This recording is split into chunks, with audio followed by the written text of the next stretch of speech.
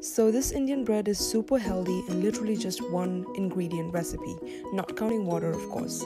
So start by kneading a soft dough using whole wheat flour with some warm water, and make sure to give it a quick 10-minute rest in an airtight container, or you can also wrap it up in a plastic bag.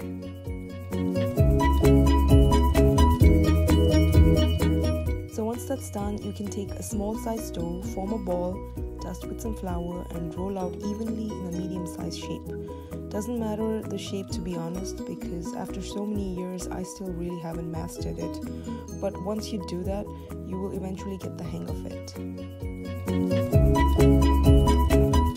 Make sure to keep your flame on a medium heat and try using a non-stick pan. Cook on one side for 1 minute and then flip for another. Also remember not to press too hard on your roti, it will rise by itself. You could also add ghee or butter, but I chose to keep it simple and plain.